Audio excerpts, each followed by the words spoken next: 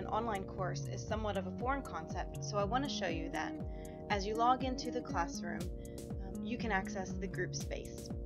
If you'll notice on the left links, the option called Course Tools, there is a section in there called Groups.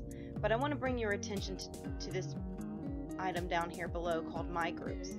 Once you are assigned a group, the My Groups will show up for you automatically. So you are not expected to create a group. I will assign a group for you based on your input.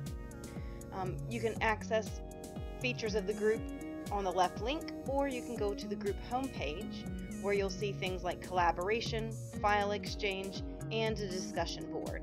All of these tools should be really helpful in helping you to complete your group work together efficiently and effectively. You participate in the discussion board here just like you would participate in the discussion board for the entire class. This is a chance for you guys to save on email space and keep communication centralized. So click on the topic, feel free to create your own topics, and press Create Thread, and that will help you to make an entry there. If you would like to go back to the home page for the group, you'll also find that the assignments are there on the home page of the group space.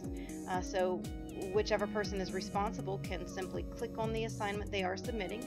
You'll all be able to see these files that are there attached, provided by myself, to make it a little bit easier for you to find. And once you've completed your work, you simply browse to your computer and upload it, and then press Submit, just like you would any other assignment. And after you submit, it should take you back to the home page, or of course you can use the links above or the left links below to navigate back.